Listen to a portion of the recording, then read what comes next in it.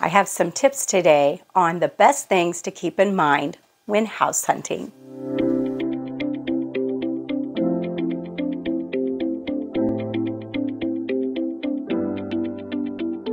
Hi, my name's Deanna Bradford.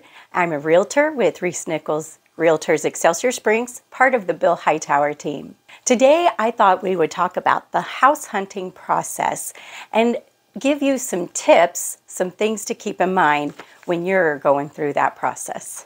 When you're looking at homes, remember to be considerate of the seller or the owner of that property. They may still live in the property, and you want to be mindful and respectful of that. So for example, when setting appointments to look at the property, give plenty of notice so that the seller has time to be able to tidy up or get out of the house to allow you to be able to view that property.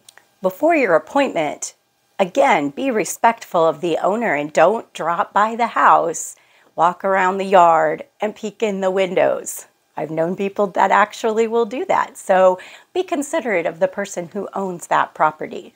And remember that if you decide that this is a home you want to pursue purchasing, then being respectful and considerate of the seller when looking at the home will help you more when it comes time to negotiate the purchase of the home. Another thing to consider when house hunting, when you're looking at the home, consider whether it will work for your family. Does the footprint of the house work well for the use that your family will need when living in that home? And another thing to look at is whether or not that home will work well for your loan.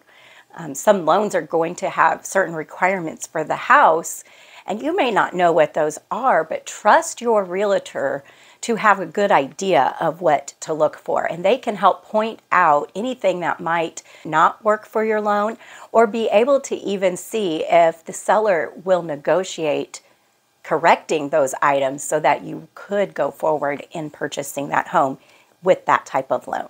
Another thing to consider is to trust your gut. When I am showing homes, sometimes I'll have a buyer go into a home and they start talking about whose room is what and what they're going to do in the certain areas of the home, and they can already imagine themselves in the home. And hopefully the negotiation process, the offer process will work out in your favor and you will win the offer. But to decide before that, you have to decide if that home's even one for you to try to get. So when you're in that home, feel it out. Does it feel right? If you have any uncertainty, maybe that's not the home for you. Another thing to consider is don't take every detail about the home into consideration. For example, there are things that you'll be able to change when moving in. So paint color on a wall, the decor in the room, the layout of the furniture. These are things that you will have the ability to change once you own the property. So when looking at the home and trying to decide if it's the right home for you, those items are things that you should be able to look past, or at least consider what you might do differently, and then decide if that is something you're willing to do. Make sure when looking at homes that you're already pre-approved, because if you do get that gut feeling that this is the one and you determine that it will work for your family, and then you want to put that offer in, if you don't have your pre-approval in place ready to go, you could lose out on that home. Somebody else could come in who is pre-approved and get an offer accepted before you ever even have a chance. So make sure ahead of time you have that set up and ready to go.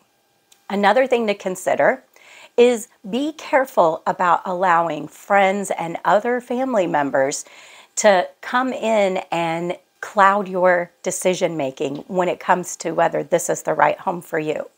Everybody has different opinions, and sometimes a buyer can bring somebody with them that they trust, somebody that they know, that they love, to give them their opinion. And sometimes people will cloud the person's judgment. Maybe you feel like this is the right home, but then they have some doubts.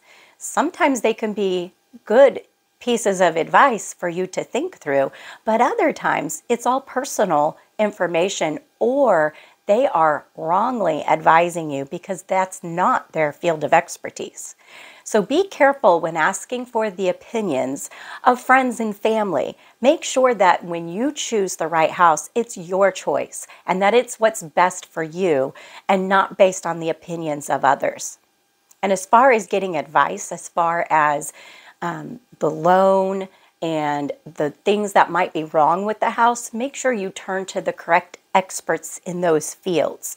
Your uncle or brother may not understand the structural integrity of a house like a structural engineer would.